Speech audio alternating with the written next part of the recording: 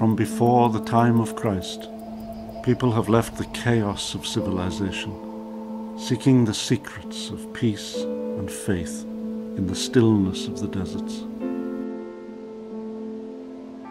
From our homes in the United States, To the homeland of Christianity in Egypt, to Mount Sinai, St. Catherine's Monastery, to the islands of Greece and the holy Mount Athos,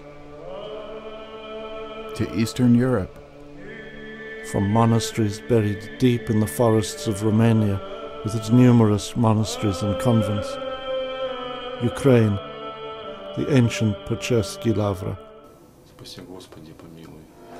and Russia's holy place, Sergiev Posad.